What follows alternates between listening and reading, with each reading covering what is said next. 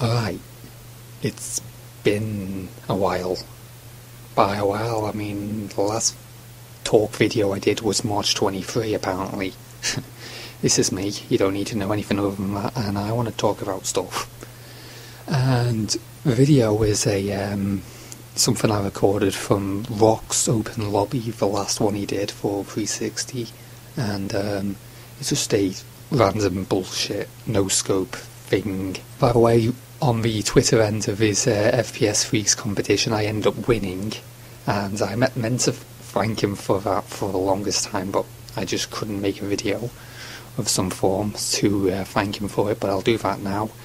These things are like really hard to get used to, but now I've played with them for a while, it's like impossible to play without them, and it helps so much. Now I actually get onto stuff I want to talk about, which is like the transition from one game into another. And I'll just say off about right now that I do not hate Modern Warfare 2 like at all.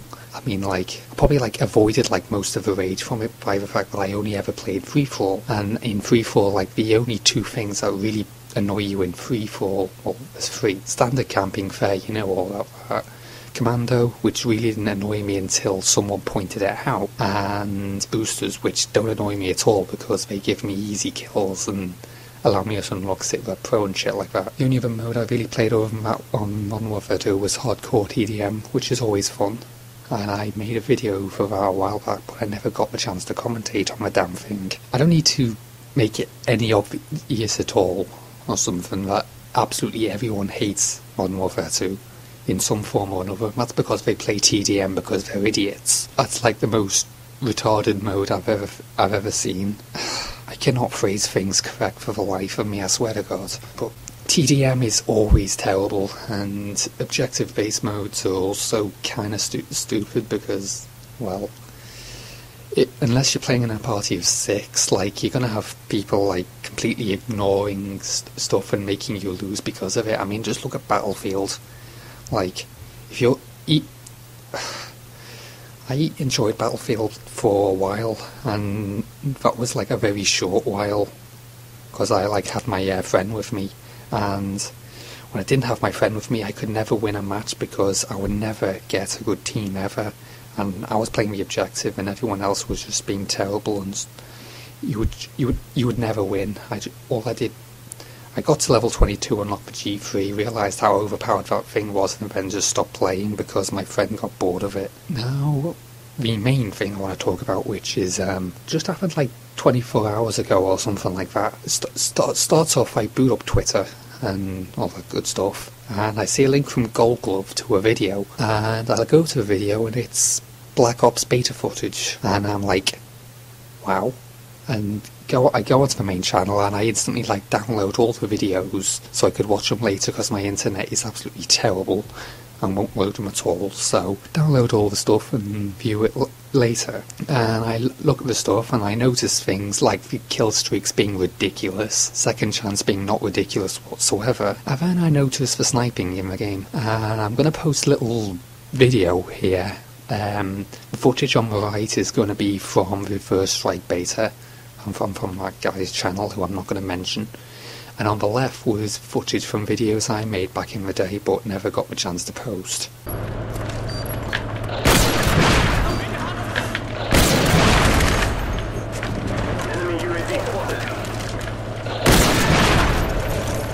And from that, you basically see that the difference between Black Ops' scope time and Modern Warfare 2 with Sleight of Hand Pro is not significant, like, at all. And you have a weapon there which, from the appearance of it, basically works like the sniper in Call of Duty 2, which was basically like 50 cal stopping power, basically killing one shot anything but the limbs. And then a bit later, on Twitter there is the latest Q&A session with JD2020 Josh Olin, who is basically like the Robert Bowling of Treyarch, i.e. community answering person dude guy thing, and he mentions that quickscopes are going to be impossible, and mentions that it's because when you they've worked it in that when you ADS with the sniper rifle, it doesn't go where you point it and instead points somewhere like within the general area where you're pointing at, but not directly at it, and then instantly like the entire sniping community like explodes in rage and stuff. So I'm like sat there in my easy chair just laughing at all these guys' rage because like I have nothing better to do because I'm generally really miserable and need something to laugh at. And like probably like I only see like 3 people's names who like aren't like exploding and shit, and that's like Trump, Hutch, and I think Woody's Game Attack, I'm not entirely sure. Basically the reason why I'm kind of celebrating over this thing is because, in my opinion, I'd probably say that the sniping in Modern Warfare 2 was like more broken than OMADC, and that's going to get me killed for sure. I mean, like as soon as I say that, I know I'm like going to die, but I only played free for all, and like I saw a few OMADC guys, but they never really did much like at all, other than sit in some poor corner where I would basically ignore them the entire game. You can tell just by how I'm speaking that I'm shit at this, seriously. Basically, people like complain the living crap out of OMADC for its near brokenness in range and explosive power and stuff, but you have to remember that COD 4 wasn't that much more different. Like the only difference mainly was the fact that in Modern Warfare 2 you can actually use that to gain kill streaks. I mean, like in COD 4 you have a noob tube in there, you had Sonic Boom, and you had Frag Times 3. World at War was definitely not as bad. Like you, I mean, they split up Juggernaut into Juggernaut and Flak Jacket, which is kind of bad, because not too many people used Flak Jacket, honestly. But grenade throw distances, I definitely think were kind of weaker in some aspects, and they did things like disabling rifle grenades at the start of Search or something like that, from what I remember hearing. So yeah, I mean, like the main reason why I absolutely hate sniping overall in Modern Warfare 2 was I literally like had no reliable counter other than Painkiller and maybe Final Stand. COD 4 you had Juggernaut, and you had Juggernaut. It was probably like the main thing ever that you would use if you would see someone sniping. I mean, like that game had like the M48-3. I'm not going to go into detail in that other than my friend fucking hates that weapon. World at War sniping was like, okay, mainly because the hitbox detection for that game was abysmal, and like sniping was ridiculously difficult in that game. And of course you had MP40 chugs, but we won't get into that. Modern Warfare 2, basically, you had like no defense against sniping like whatsoever. And now I've actually done rambling around that in the worst voice possible. I can actually go on to other things I've probably heard of, like how I think that spawn trapping in Black Ops is going to be worse than any other Call of Duty game I think ever, unless the maps have something to say about that. A while back I used to play like this freeware PC 2D shoot 'em up game called Soldat. You might have heard of it, I'm not completely sure, but it's basically like a 2D platformer combined with first person shooter elements, and it was really fun.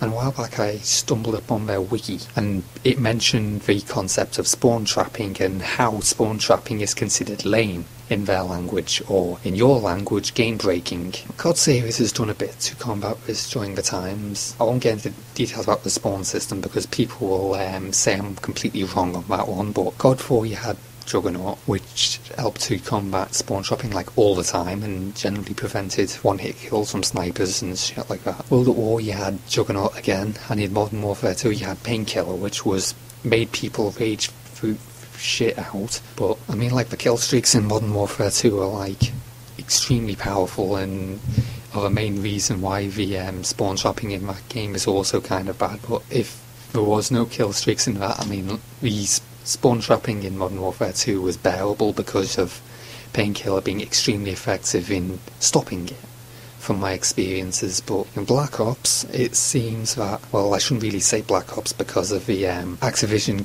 going and having their periods all over the leaked beta, as you probably all have heard by now. But that game has no defense up versus bullets whatsoever. Combine that with the footage I've seen of the kill streaks in that game and the one-shot kill weapons, I predict that the spawn trapping in that game is going to be absolutely abysmal, probably worse than any other game I've seen outside of maybe Medal of Honor, because don't actually own that game, but I've heard stories about it, and definitely not as bad as Blacklight. And if there was other stuff I was worried about in Black Ops aside from spawn trapping and the kill streaks, it's the quick-scoping issue, and that may or may not fix itself. And as for what I'm actually looking forward to in the game, the main thing I need to mention is the combat training mode, which I'm still not completely 100% sure on how it works, but if it basically means that you can play offline free-for-all against bots with no lag whatsoever regardless of your internet connection, then I'm going to be so all over that mode, because my internet is random as hell. And I hate literally going on a good streak and then all of a sudden can't do anything because my ping suddenly goes up from 30 to like 500. Other things I'm looking forward to: no TIs in free-for-all, so I don't need to worry about boosting, flak jacket, which is going to be probably like the main counter to noob tubing and stuff like that. I mean, like, the problem is that probably other people are going to still hate on the noob tubes because they don't want to give up Scavenger or Cold-Blooded, honestly. I mean, Ghost, sorry.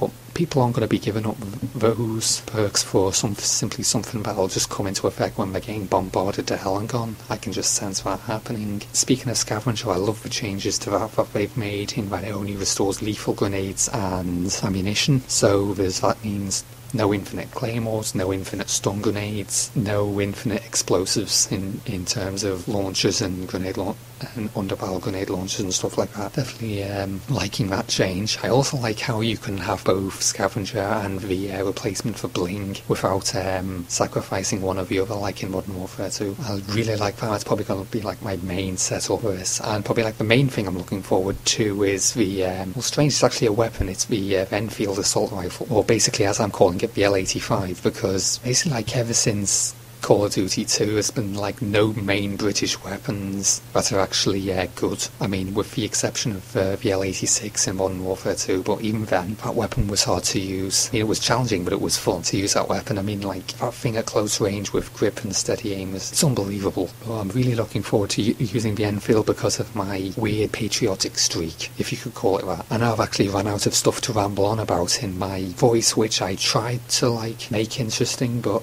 I just can't do it. I mean, I just can't speak in an interesting voice. I can try all I want, but I just can't do it. It's depressing. And that will be all. Hopefully I've managed to speak enough to cover the length of the video. If I haven't, I will shrink it in places. Okay, see you on the next video, which actually my next video is going to be probably something like completely different. Like, I think I'm going to be posting like basically a video where I try to speed through a indie game called VVVVVV. If you've heard of that, it's a amazing indie game with incredible chiptune music, and it's really fun and really hard. But it is mostly really fun game. That'll be all. This has been One Miserable Bastard. See you all in the next video.